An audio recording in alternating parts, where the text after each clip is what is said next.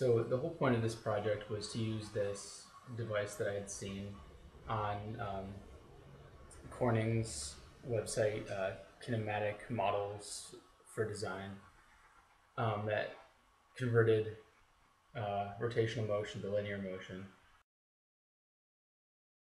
But with the tools I had, it seemed that the easiest way to do this would actually be to use sort of a piston.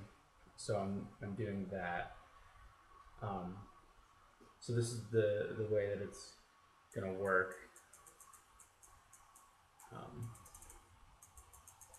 And then on top of this piece here, we'll ride an arm that holds the tea bag and dunks it.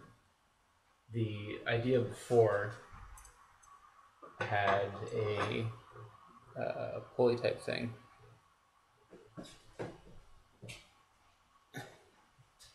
And which would sit here and move with this, and then that would go on this piece underneath this, and move this up and down on between two posts. But the friction of the pulley that I got spinning was greater than the friction between the top of the pulley and this copper, which was supposed to be pushing it up. So that was one problem.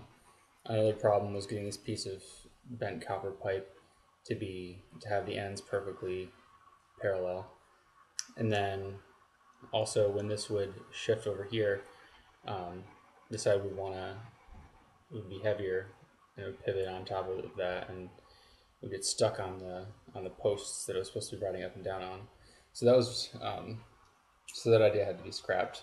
One nice thing about having it shaped like this, though, is that it sort of counteracts the sine wave of the vertical motion. How it's faster when the pivot is going up or down the sides than in the middle. So this sort of counteracts that. So that would have been really neat.